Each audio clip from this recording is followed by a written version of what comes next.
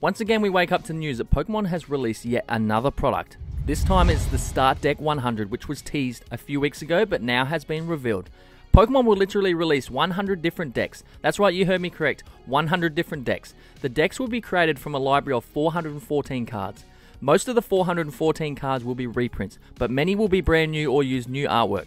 Each 60 card deck will be numbered out of 100 to tell you which deck it is. The decks will contain some F regulation cards. Ultra Ball will be reprinted as an F card, meaning its legality will be reset for battle purposes. The decks will release on December 17th for 790 yen each, which is roughly about $9.80 Australian or $7 USD.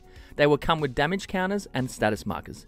Here are some of the newly revealed cards. You get a Kingler V, Kingler V Max, Pikachu V new artwork there, Zamazenta V, Greedent V, and other new cards mentioned include Marnie's Pride, Barry, Team Yell's Cheer, which haven't been released yet, Boltund V from Fusion Strike, Emolga from Evolving Skies, Stoutland V and Shinx from Battle Styles will be reprinted with new artwork.